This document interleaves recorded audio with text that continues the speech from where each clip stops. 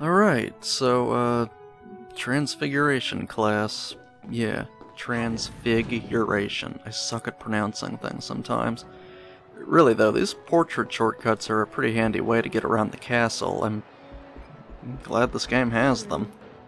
I think we'll need to buy a password from Fred and George's shop to see what's behind this portrait. The password! I'm not sure if it's true every single time, but it seems like the suits of armor that are holding shields require 3 Depulso spells to be cast at once, while the suits of armor without a shield only require 1 spellcaster to wreck their shit.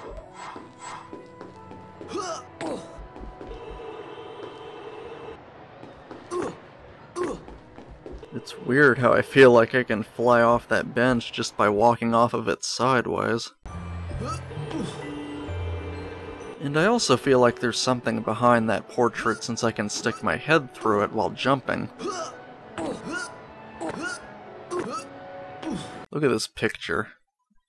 It's just weird. Like, I don't know.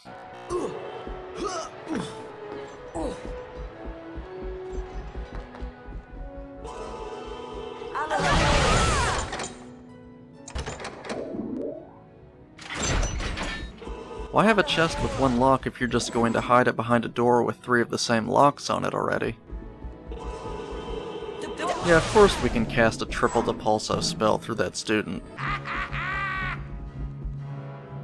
Ooh, looky, it's Weasel, Grunge and Potty. Peeves. More like piss. I don't like the look of that armor. He's locked us in! Why is Peeves able to lock students in a room? Why do you need gates to descend from the top of a doorway? Is that like the equivalent of doors automatically closing in the Muggle world to stop the spread of fire, but here the gates stop non-ghost monsters from roaming around too far? Whoa, what the fuck was that? Not only did our 3 protagonists teleport into a different position, but Harry and Hermione start this battle while facing in the wrong direction. What's up with that?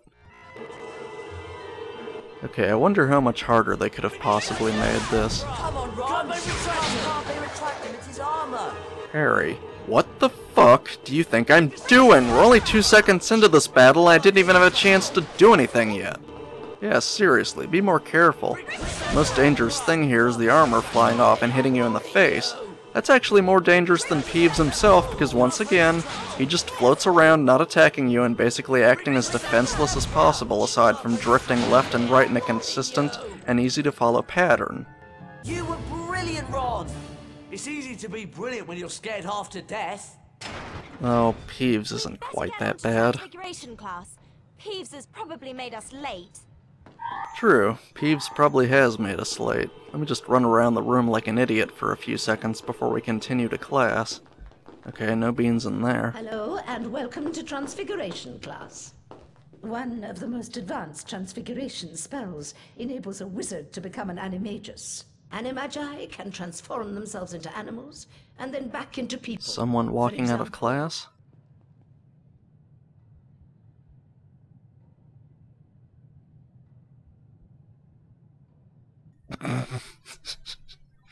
Yeah. But the professor transforming into a cat is probably one of the more interesting animation sequences in this game. In my opinion, I don't know. The cat certainly looked more like a cat than Crookshanks did in the train car. Its transformation. Now for today's lesson, the Draconifors and Lapifors spells. Miss Granger, perhaps you'd grace the class by having a go at the exercise I've prepared. Me? Oh, yes! If you'll just step through this door, then...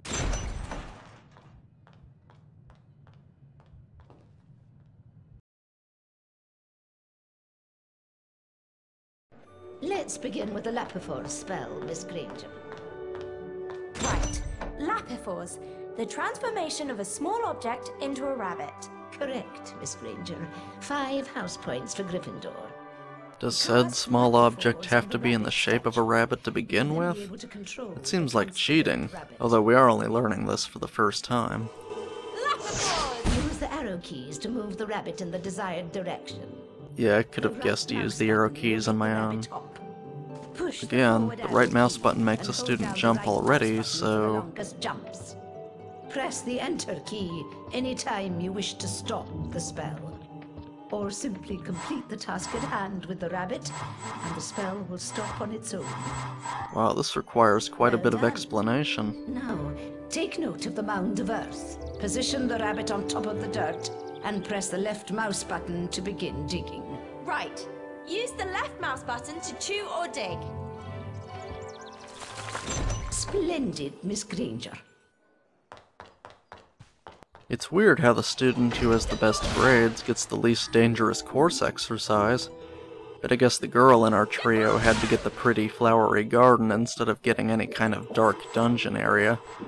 Remember that I've played this game before, so I sort of remember what's coming up, but both Ron and Harry get course exercises where they can both potentially fall into an abyss.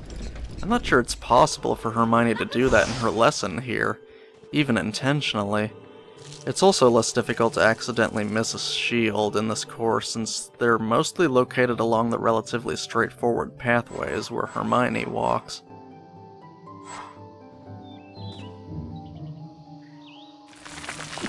How does this even work? Can Hermione's brain telepathically receive the experiences of the rabbit through its 5 senses? If the rabbit is furry, does that make Hermione a furry? Does she have to stand there and make weird mouth motions in order to make the rabbit chew, or does she just think it and therefore will it through the rabbit? What if the rabbit needs to take a shit? Or maybe it's never able to, since it only ate grass mere seconds ago.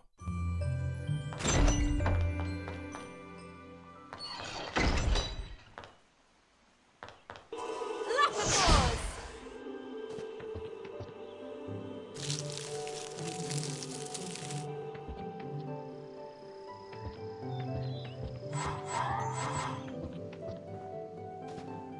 Cool. The bunny can also stick its head through a solid wall too. That would have made more sense if it were a hedge instead of a stone ledge, though. If I remember correctly, I'm supposed to do something with that well.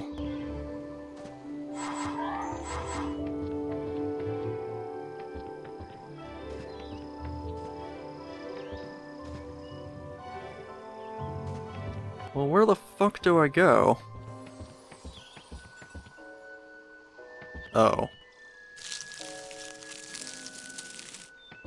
I hate it when I spend a while looking for something and it was just out there in plain view the whole time. The worst part is that there's this video recording of me not using my eyes for half a minute. Okay, come on. Get in there. Jeez. Unfortunately, I don't think there's a way to strafe to the left or right as a bunny, so you're forced to slowly move backwards or make controlled hops forwards if you only need to move a little bit, such as when you want to get an individual bean, but it's not too difficult to manage though.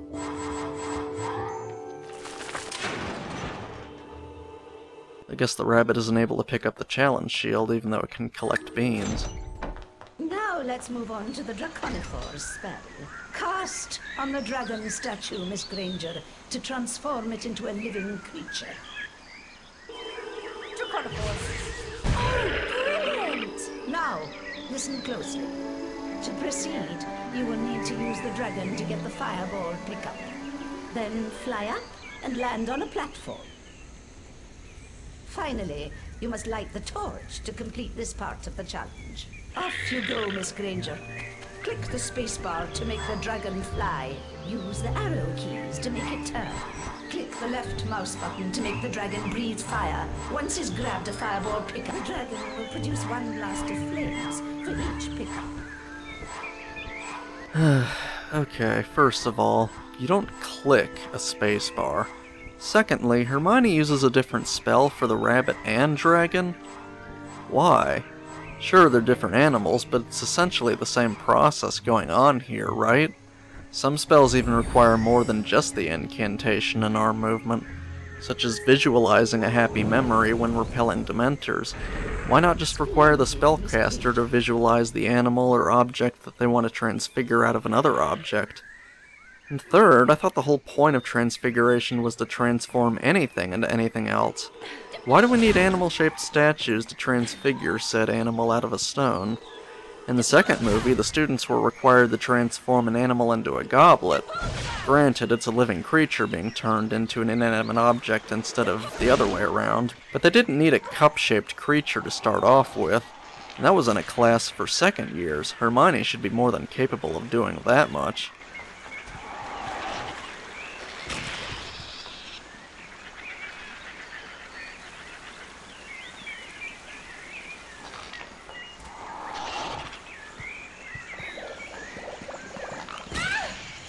Sorry, but if I backed up away from the other cracker, then I probably wouldn't have been able to throw the first cracker far enough to hit the imp. How much damage did that even do? Oh, you gotta be kidding me. Suck it up. How do I get back up there? Oh, okay. There's stairs here, effectively.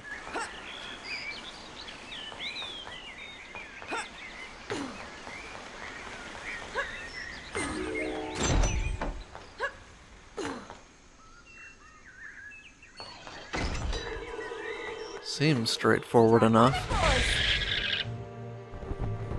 I forgot to check if there was anything up here behind the dragon. And there's not, so here we go. What the fuck? Get out there! That could prove to be a major problem if one of the hardest parts about controlling this dragon is moving through a vertically narrow space. His wings should be soft and flexible, though, not a rigid board. And staying in a constant turn while in flight isn't much fun either. You have to keep sweeping the mouse in whatever direction you want to turn towards. And I missed the blue bean a second time.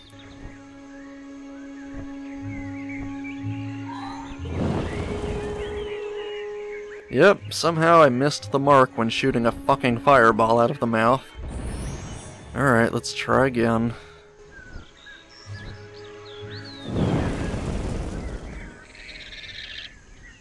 At least the rabbits and dragons are capable of picking up beans. I guess they just magically teleport into Hermione's pockets. Like I said, nowhere for Hermione to fall into an abyss, just a pretty little pumpkin patch. Okay, then I assume there's some way to easily get back up here. A spongify tile, good. It's a big-ass pumpkin in the middle, though. Let's see what this is. Well, to be honest, I was expecting multiple pumpkin pasties to come out of that. But a card is fine, too. Well, let's see. 5 shields, so assuming I didn't miss any of them yet, then we're about halfway done with the lesson.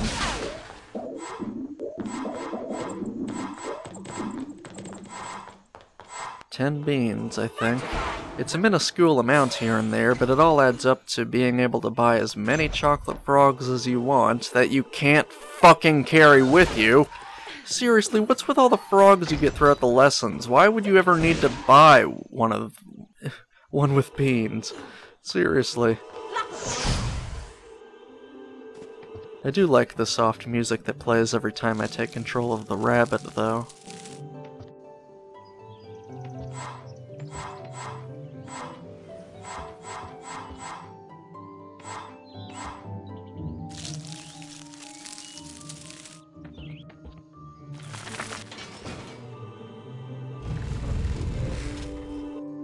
Cool, I get to belch fire again. Huh, the music didn't stop either. I thought it had in the past whenever control of the rabbit was given up. Don't impale your head, little dragon.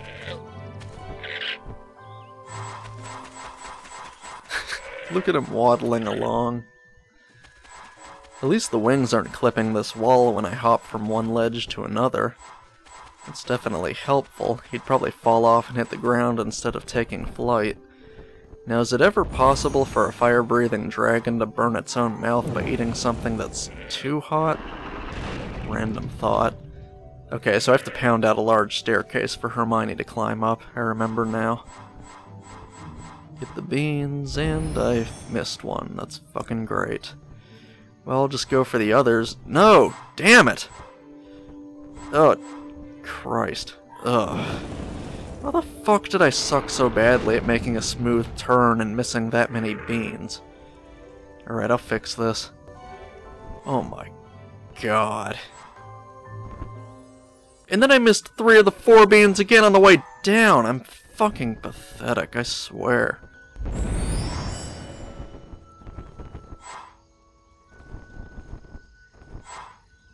Fucking finally. That's unbelievable how badly I messed all that up. Okay, Hermione should be able to climb up these large, troll-sized stairs now. How come sometimes a suit of armor will dispense all the means at once, and other times it ejects them towards you one at a time? It's annoying when it goes slow on purpose.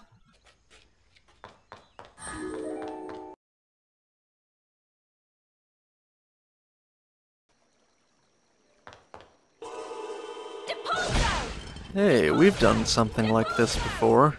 At least we're spared from having to look at someone's portrait again this time around. Like, seriously, who the fuck takes a picture of the back of their head anyways? It still bugs me.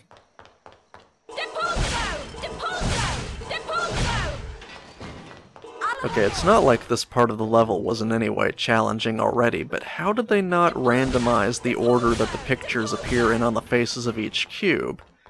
Like, surely that wouldn't have required too much additional time and resources to get right.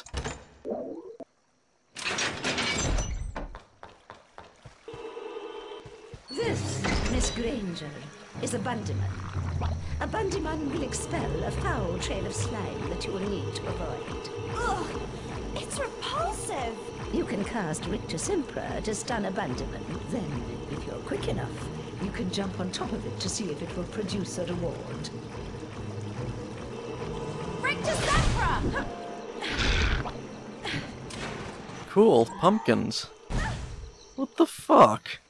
Yeah, apparently a Bundyman's gas or fumes or whatever can hang around long enough to hurt you even if you already stomped that shit. I guess in a realistic way that makes sense because the fumes wouldn't actually disappear in an instant, but when you implicitly expect a reduced commitment to mirroring the rules of reality in an interactive form of escapism, or even explicitly anticipate outright faulty quote-unquote video game logic once in a while, stuff like that surprises you nonetheless. It's not a bad thing really, but sometimes you just don't expect something like that, but then when it hits you, you feel like an idiot. Okay, it sounded like Hermione got hit by something, but even though her life bar displayed itself just then, it looks like she still has a full health anyways.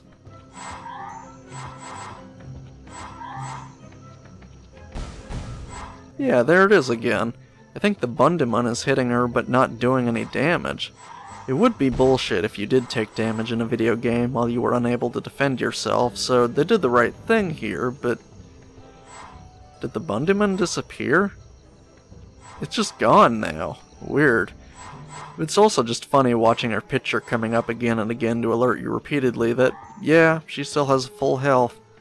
I wonder if the rabbit can take damage from a Bundyman. Maybe I should have tested that. Oh yeah, I had an actual objective to complete with the rabbit aside from collecting beans. Oh, a hidden area? How are you going to count that as a hidden area if you needed to access it to get it to the shield? Yeah, I guess I'm done here. I don't know.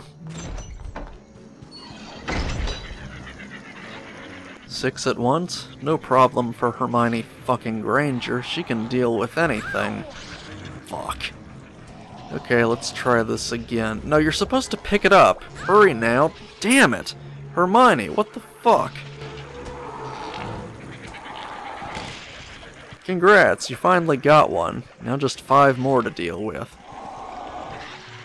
Are you serious? Stop running past them. This is horse shit. Okay, you got 2 at once that time, so that's good.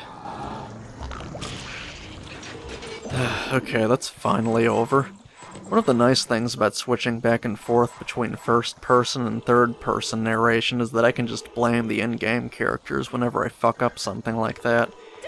Instead of saying, I'm doing a shitty job here, I can just yell at the character for appearing to act like a dunce, as if it was part of some shtick.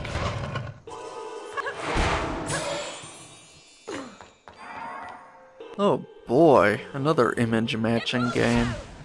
We're truly pushing the intellectual limits of the smartest girl in school right now. At least they didn't mindlessly sync up all the positions for each picture like the last time. Although they probably put more effort into this one so you wouldn't always get all 3 rewards at once.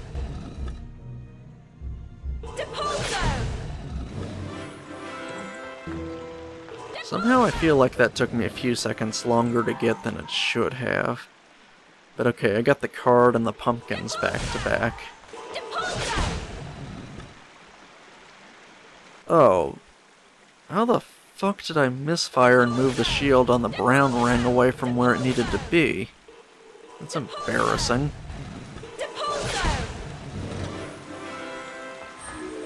Awesome, 9 shields now. So I'll definitely get into the bean bonus room since you have to get the final shield in order to trigger that cutscene that ends the lesson. Why did the soft music start? I didn't transfigure a rabbit or do anything else yet.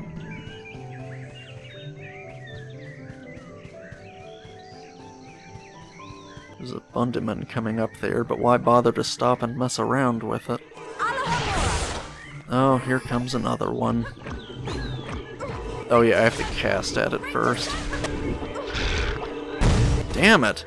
I wanted to bounce off one Bundyman and land on the other one like Mario bouncing on 2 Goombas in a row. Didn't work out very well then, and I don't know if I'll have a chance to try again elsewhere. I'm sure that's easy enough to unlock later on.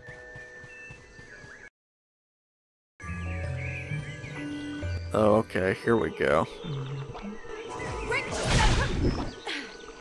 Got it, no problem. And a pumpkin too, for fuck's sake. Another chocolate frog at least. I guess I can't get that cauldron cake back there while controlling Hermione. I'll just drop down real quick.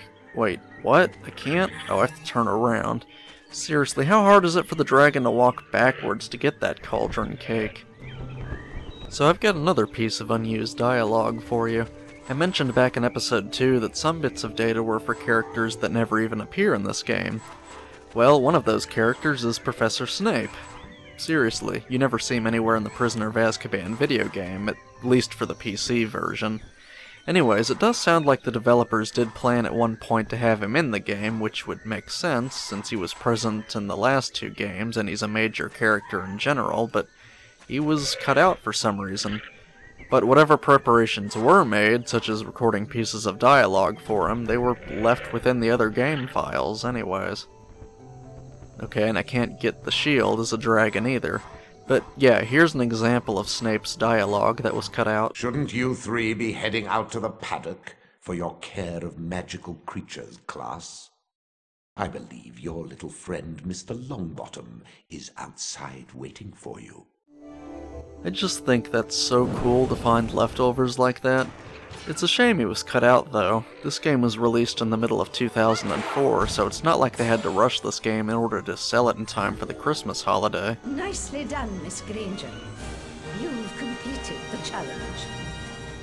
You've collected all 10 challenge shields, which means I get to go to the bean bonus room. Fantastic! Was there a bunny somewhere in here? There had to be. There were places for it to chew, and shit, there was probably something inside the central pillar that I could have gotten. I hope it wasn't a card. I don't want to go back through this whole lesson just to check that one thing. Well, this bean bonus room looks more generous. There are several pumpkin pasties and cauldron cakes in here. And hopefully once again I'm more efficient at moving through this area. But back to Snape. There are other bits of dialogue I could share here. It's probably more interesting than hearing me talk about getting more beans. Move along, you 3. Time for defense against the dark arts class. You do remember where the 3rd floor is, don't you? Why aren't you in charms class, Potter? Trouble finding your way to the 2nd floor? Potter, Weasley, Miss Granger. Is there some reason you aren't in Transfiguration class? Those were the only 4 bits of Snape dialogue that I could find. Now it's possible that there's more of him hidden elsewhere, but I'm not going to go listening through another 2600 audio files to find out. Usually a character's pieces of dialogue are grouped together, so I only saw 4 lines from Snape. Before him you get clips of Sirius Black, and then after Snape it's just a bunch of rude remarks from generic Slytherin students. And I've also mentioned the Cutting Room Floor website in past Harry Potter videos that I've done, which is a great website, by the way, if you haven't checked it out yet. I'll leave a link to the Prisoner of Azkaban article in this video description. And they've got a lot of unused pieces of game data listed in their article for the Windows version of this game, but for whatever reason, at least as of the time I uploaded this video, there's no information about the unused bits of dialogue. Maybe if I have time I'll make an account there and try to add some myself, but there's also likely a bunch of lines from Harry and other major characters that are never used either. And I'm not about to try and figure out what counts as a used or unused, or since there's so much dialogue from them, but I could at least get the ball rolling by adding Snape's lines. Hermione! There you are! How was it? Excellent. I can turn things into dragons now. Wicked! You mean the flying, roaring, burn down the village sort of dragon? No. It's just a very small transfigured dragon. Oh, shame. You can have another go at the challenge if you like, Hermione. We can come back and do it another time. What, you thought I had anything else to say? Nah, I'm done here.